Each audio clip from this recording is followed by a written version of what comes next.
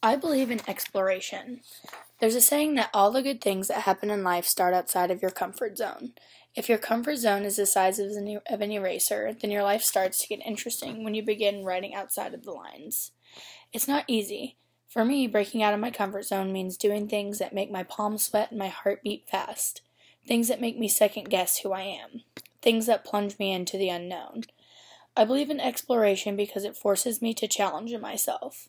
If I want to see the world, if I want to meet new people and experience life as fully as I can, I must explore. Go to the mountains and oceans and let the breeze lift my hair. Visit the Eiffel Tower and marvel at the twinkling lights. Talk to the stranger at the cafe in Germany. Dance with strangers until the sun comes up.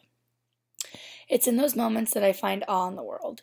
It's strange to me how people can meet, not knowing who the other is or where they come from, and share an experience that is both moving and simple at the same time.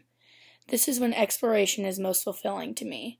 I think meeting people and accepting their existence in your life for however brief a moment is beautiful and powerful.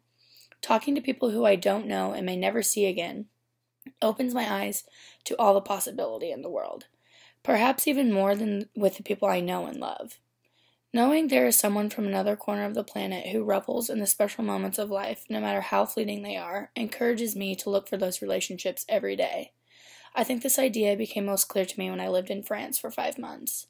I met people from all over the world, New Zealand, Chile, Sweden, and Jordan.